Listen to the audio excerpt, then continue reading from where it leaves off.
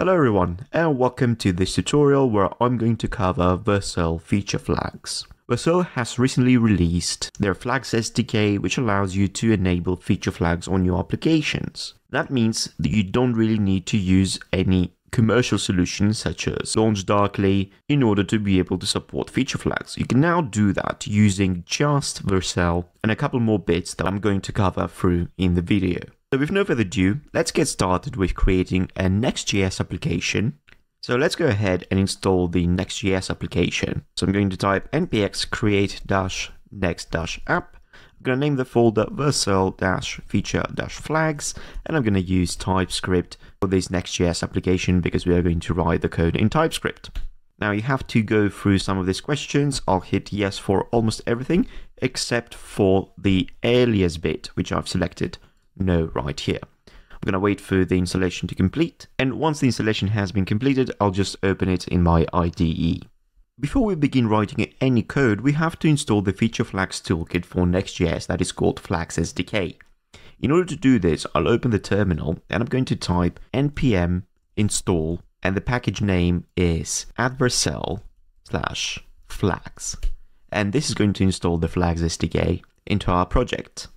Now let's go ahead and create a feature flag. So we are going to head over to app and go to the page.tsx file, and we're going to delete all the boilerplate that's been created here. I'm just going to leave a plain div.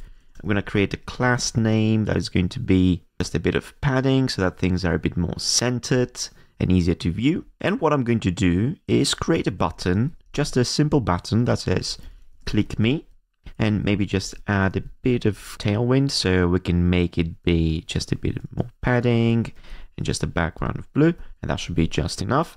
And what we want to do with this particular button is hide it behind a feature flag. So if the feature flag is enabled, then this button will show up. If it's not enabled, then we won't show this button.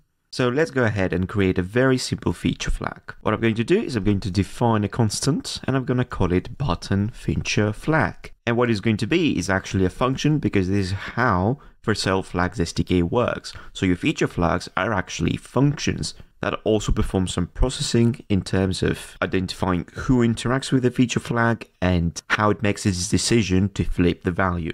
Now, let's just use flag and import flag from Vercel Flags Next. And inside we're going to pass an object of type definition that is going to be containing a key that is called button feature flag.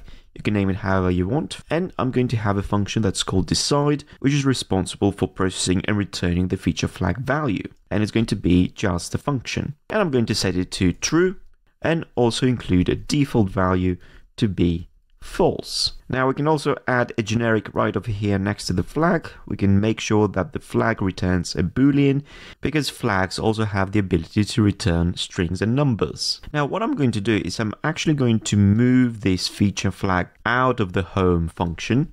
I'm going to place it here. And what I'm going to do inside the home function is call the flag. So I'm going to type const flag is await button feature flag, and we're going to call the function.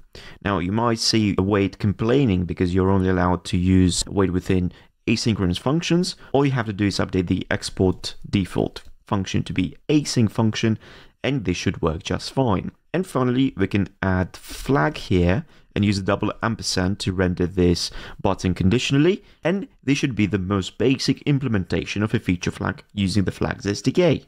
So now let's go ahead and launch our Next.js instance. I'm going to open the terminal again, and I'm going to type npm run dev, and that should launch an instance of Next.js locally.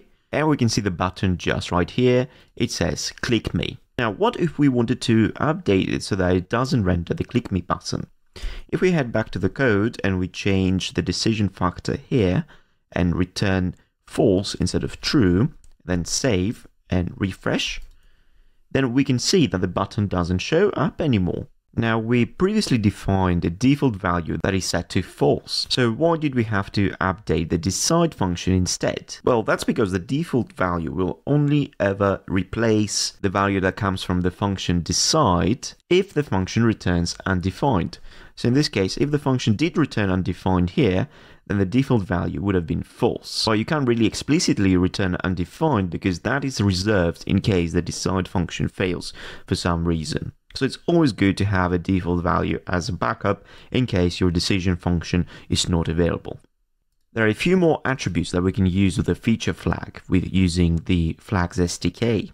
One of them is the description, which could help explaining what the feature flag does. In this case, we can just say flips the button visibility. And you can also have the origin attribute, which you can specify where did this flag can be managed at. So you can add a URL here. There's also the option for an adapter, which allows you to integrate with other feature flag SDKs such as LaunchDarkly, but I'm not going to cover this in this tutorial. And also identify, which allows you to provide an evaluation context which can be passed down to the decide function. A very good use case for identify is to pass down user information to the decide function in order to conditionally flip the feature flag depending on the type of the user or the user ID or whatever other criteria you feel like is relevant in your case. So let's take a look at this example. Let's say that in the identify function, what we do have is actually user ID. So what I can do is I can return a user object that contains the ID. And it can be any ID, this is just for demonstration purposes. And then, as mentioned, you can actually access that within the decide function. And you can do that by referencing entities.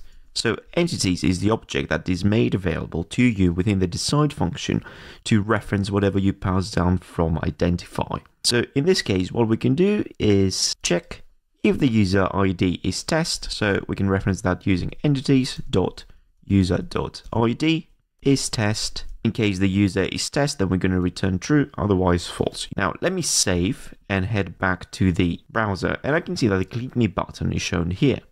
Now, if we go back to the code, and for the sake of the argument, let's say that you only wanted to show the button to a specific user, and that user is not called test, but it's called test2. Now, if I hit save and head back to the browser again, I can see that the button is now disappeared. And this is just one of the examples of how you can manage feature flags by presenting them to a specific subset of your users. Now, Flags SDK has another concept called dedupe, which allows you to prevent duplicate work using the function dedupe. So pretty much any function wrapped in a dedupe will only ever allow you to run the code once for the same request with the same runtime and the same arguments. Now let's go ahead and create an example feature flag. Let's make something simple, such as a random number. So I'm going to create a function that is going to be called random number flag. And instead of using the flag method, we're going to use the dedupe method. And inside the dedupe, we are going to return a random number using math.random. And then inside our home function, I'm going to create 2 or 3 random numbers. So we can create random number 1, and it's going to be a weight random number flag. And I'm going to duplicate this 2 or 3 times like this. So we're going to have 4 different numbers. And previously, if we used the normal flag method, you would probably expect that we would get 4 different random numbers. However, with dedupe, all these 4 random numbers should be exactly the same. And we can see it by creating an example here. So let me create a div. And then I'm going to include all those numbers inside here. Random number 1, random number 2, random number 3, and random number 4. Like this.